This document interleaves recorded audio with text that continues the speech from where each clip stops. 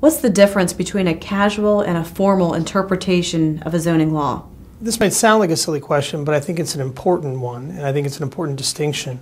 A casual interpretation I would define as conversations. There's nothing in writing. You've been meeting with the local government, you've been trying to figure out how that government and how the official responsible or the board responsible is going to make a certain kind of determination, for example, if it's administrative.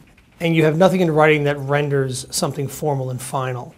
Something formal and final might be a letter, it might be on a form, it could be an email, but it's important that once you get something in writing to make that decision. And the reason you want to make that decision and why that's so important is if you're unhappy with that determination, there are timeframes that apply to challenge it, to appeal it, in other words. Otherwise, those rights become set.